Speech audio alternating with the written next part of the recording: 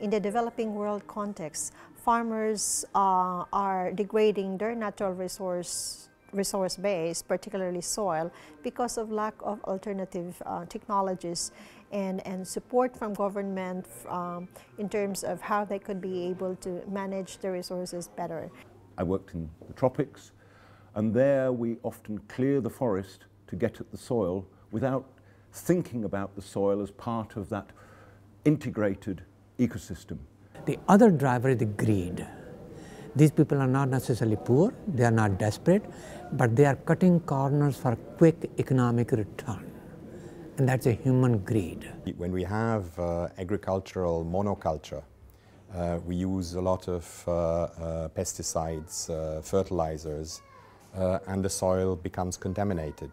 We waste 40% of our food in Europe. 40% of our food goes to the bin. And at the same time, we use more mineral fertilizers and we impoverish our soil.